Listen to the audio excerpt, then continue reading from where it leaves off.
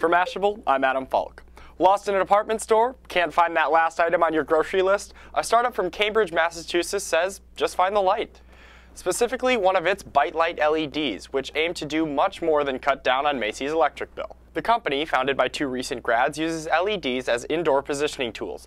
Think of them as pins on an invisible indoor map. Here's how it works. You're at a museum, you're lost, but luckily that museum has replaced all of its bulbs with Byte Light LEDs. You take out your smart device, open the Byte Light app, it senses the LEDs, and leads you to that painting you were searching for. Or even better, you're walking around a Byte Light-enabled Best Buy with your app open, it senses you're by a TV, and then pushes you an unexpected 15% off. Currently, MIT's Technology Review reports Byte Light is working on a functioning prototype. Founders Dan Ryan and Aaron Gannick say it will give accurate indoor positioning details within a meter.